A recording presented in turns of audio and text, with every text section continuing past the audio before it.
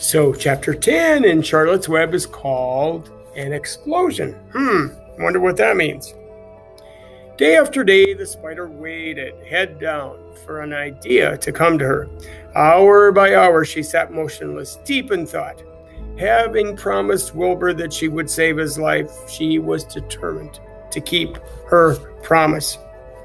Charlotte was naturally patient. She knew from experience that if she waited long enough, a fly would come to her web, and she felt sure that if she thought long enough about Wilbur's problem, an idea would come to her mind.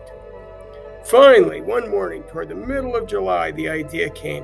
"Why, how perfectly simple," she said to herself. "The way to save Wilbur's life is to play a trick on Zuckerman. If I can fool a bug," thought Charlotte, "I can certainly fool a man. People are not as smart as bugs." Wilbur walked into his yard just at that moment. "What are you thinking about, Charlotte?" he asked. "I was just thinking," said the spider, "that people are very gullible." "What does gullible mean?"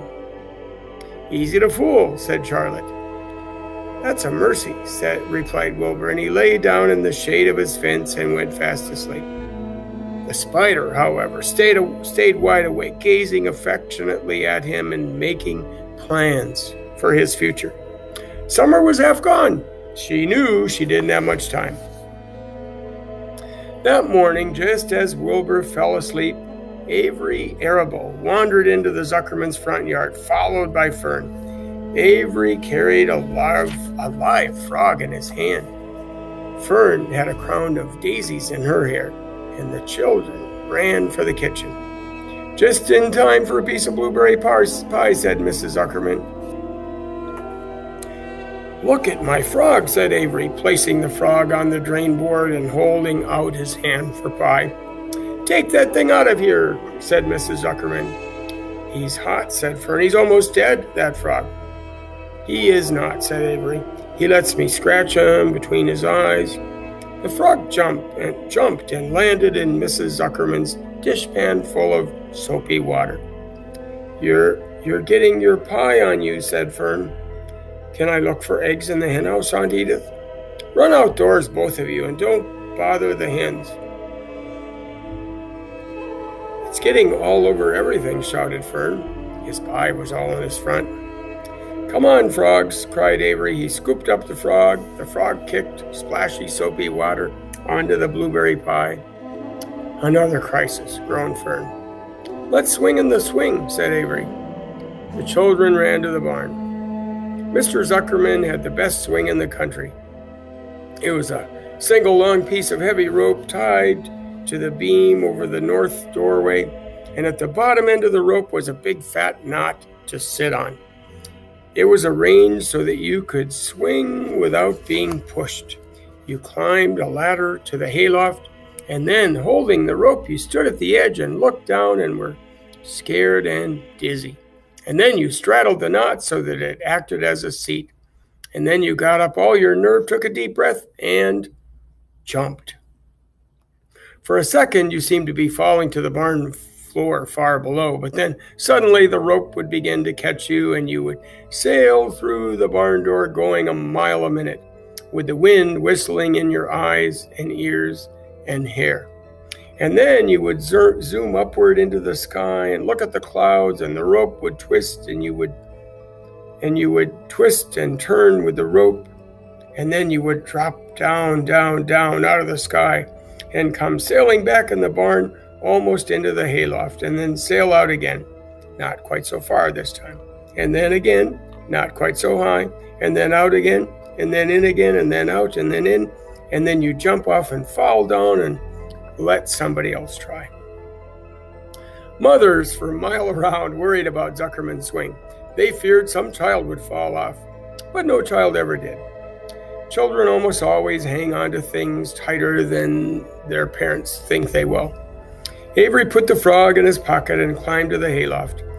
"The last time I swang in this swing, I almost crashed into a barn swallow," he yelled. "Take that frog out," cried Fern. Avery straddled the rope and jumped. He sailed out through the door, frog and all, and into the sky, frog and all, and then he sailed back into the barn. Your tongue is purple, screamed Fern. So is yours, cried Avery, sailing out again with the frog. I have hay inside my dress. It itches, called Fern. Scratch it, yelled Avery as he sailed back. It's my turn, said Fern. Jump off. Fern's got the itch, sang Avery. And when he jumped off, he threw the swing up to his sister, and she shut her eyes tight and jumped. She felt the dizzy drop and then the supporting lift of the swing. And when she opened her eyes, she was looking up into the blue sky and was about to fly back through the door. They took turns for an hour. And when the children grew tired of swinging, they went down toward the pasture and picked wild raspberries and ate them. Their tongues turned from purple to red. Fern bit into a raspberry that had a bad-tasting bug inside it and got discouraged. Avery found an empty candy box and put his frog in it. The frog seemed tired after the morning in the swing. The children walked slowly up toward the barn. They, too, were tired and hardly had the energy enough to walk. Let's build a tree house, suggested Avery. I want to live in a tree with my frog. I'm going to visit Wilbur, Fern announced. They climbed the fence into the lane and walked lazily toward the pig pen. Wilbur heard them coming and got up. Avery noticed the spider web and came closer, and he saw Charlotte. Hey, look at that big spider, he said. It's tremendous. Leave it alone, commanded Fern. You've got a frog, isn't that enough? That's a fine spider, and I'm going to capture it, said Avery. He took the cover off the candy box, and then he picked up a stick. I'm going to knock that old spider into this box, he said. Wilbur's heart almost stopped when he saw what was going on. This might be the end of Charlotte if the boy succeeded in catching her. You stop it, Avery, cried Fern. Avery put one leg over the fence of the pig pen, and he was just about to raise his stick to hit Charlotte when he lost his balance. He swayed and toppled and landed on the edge of Wilbur's trough. The trough tipped up and then came down with a slap, and the goose egg was right underneath. There was a dull explosion of the egg, and then a horrible smell. Fern screamed. Avery jumped to his feet. The air was filled with terrible gases and smells from the rotten egg. Templeton, who had been resting in his home, scuttled away into the barn. Good night, screamed Avery. Good night, what a stink. Let's get out of here. Fern was crying. She held her nose and ran toward the house. Avery ran after her, holding his nose. Charlotte felt greatly relieved to see him go. It had been a narrow escape. Later on that morning, the animals came up from the pasture, the sheep, the lambs, the gander, and the goose, and the 7 goslings. And there were many complaints about the awful smell, and Wilbur had to tell the story over and over again, and how the arable boy had tried to capture Charlotte, and how the smell of the broken egg drove him away just in time. It was that rotten goose egg that saved Charlotte's life, said Wilbur. The goose was proud of her share in the adventure. I'm delighted that the egg never hatched, she gabbled. Templeton, of course, was miserable over the loss of his beloved egg, but he couldn't resist boasting. It pays to save things, he said in a surly voice. A rat never knows when something is going to come in handy. I never throw anything away. Well, said one of the lambs, this whole business is all well and good for Charlotte, but what about the rest of us? The smell is unbearable. Who wants to live in a barn that is perfumed with rotten egg? Don't worry, you'll get used to it, said Templeton. He sat up and pulled wisely at his long whiskers and then crept away to pay a visit to the dump. When Lurvy showed up at lunchtime carrying a pail of food for Wilbur, he stopped short a few paces of the pig pen. He sniffed the air and made a face. What in thunder, he said, setting the pail down. He picked up the stick that Avery had dropped and pried the trough up. Rats, he said. Phew! I might have known a rat would make a nest under this trough. How I hate a rat. And Lurvy dragged Wilbur's trough across the yard and kicked some dirt over the rat's nest, bearing the broken egg and all of Templeton's other possessions. And then he picked up the pail.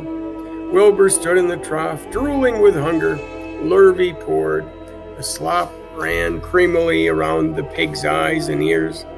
Wilbur grunted. He gulped and sucked and sucked and gulped, making swishing and swooshing noises, anxious to get everything all at once. It was a delicious meal.